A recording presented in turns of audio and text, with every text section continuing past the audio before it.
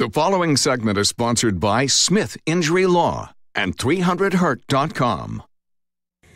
If you're ever injured in an auto accident, there are several factors that could drive up the settlement, like if the other driver was drinking. But it's important to know, even if the accident is someone else's fault, you can hurt your own case by making certain mistakes. Attorney Richard Smith is here from Smith Injury Law. Good morning, Richard.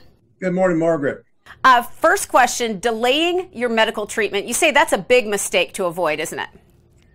Definitely. The longer you wait to get medical treatment, the more likely the insurance company is going to say, well, we don't believe that the medical treatment that you received is related to the accident. And you also don't want gaps in treatment. You don't want to start treating and then stop for several weeks or months and then try to start back up. Those kind of things affect your case, definitely. Right. When somebody hurt in an accident can also hurt their case if they fail to report all their injuries. What do you see happening there? Well, that happens quite a bit when you go to the doctor. You're not used to just going from head to toe and reporting every part of your body that is actually injured. But what happened is, let's say you've got a knee injury and a back injury. If you go to the doctor and you just talk about your back or just talk about your knee, I've seen records where the doctor assumes that the back or the knee is now healed.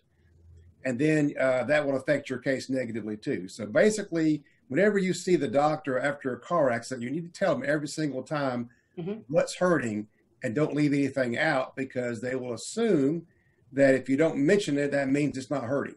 Absolutely. So it's always worth mentioning. And finally, you've seen cases where the insurance company tries to settle before the patient is released by the doctor. What do we need to know about that? Big problem there also, because what they will do then is, once you start negotiating with the insurance company, if you don't settle the case, they will now treat every other doctor's visit that you go to as you're trying to just run up medical bills. I've had him say it over and over again. Hey, you didn't like our offer, so now you're going to go back to the doctor and run up medical bills. And that's not what typically happens, but they will make that argument every time. So once you start negotiating with them, they're considering you done. And if you keep going to the doctor, if you have more problems, they're going to ignore those. All right. Well, these are several reasons why just having an experienced, knowledgeable attorney in your corner really matters. Your practice areas include personal injury, workers' compensation, car and truck collisions, and Social Security disability claims. So talk to us about what somebody can expect when they work with you at Smith Injury Law.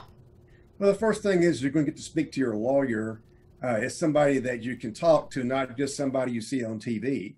And we help our clients go through every aspect of the case, make sure they get the proper medical treatment, and make sure they're getting their property damage taken care of. We also help on the workers' comp side, make sure they get their weekly checks, make sure their doctors are authorized to treat them. We just are very hands-on, we're very involved, and we help them through this difficult situation that they're in, because nobody is prepared to deal with a serious injury, whether it's a workers' compensation claim or car accident. Well, you're great at walking people through all these situations, making it make sense, and they can contact you by calling 300HURT or visiting 300hurt.com. Richard Smith of Smith Injury Law, thanks so much for being here. Thank you, Margaret.